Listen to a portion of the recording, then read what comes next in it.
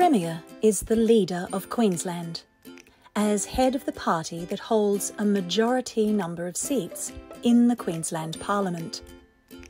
The role of Premier used to be what we call a convention.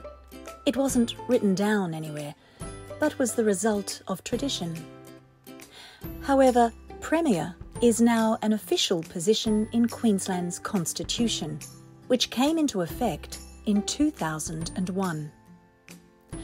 When we vote in an election, we don't vote for the Premier directly. We vote for our local MP in our seat. After an election, the leader of the party or parties that can demonstrate to the Governor that they have the majority of the seats in the Legislative Assembly is asked to form a government and is sworn in as Premier by the Governor.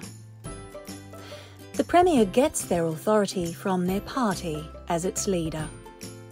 If the party decides to elect a new leader, by convention, the incumbent Premier resigns and the new leader is sworn in as Premier.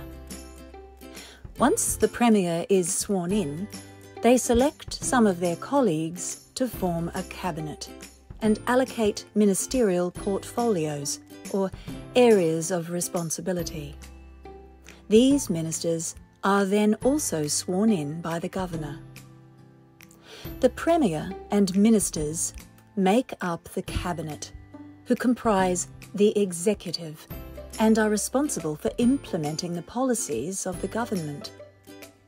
As the chief executive, the Premier has many roles and responsibilities, including performing the role of leader of the state and its most important political figure, communicating the decisions of Cabinet to the Governor and advising the Governor to perform certain acts, like issuing the writs for an election, and representing their constituents, like any other Member of Parliament.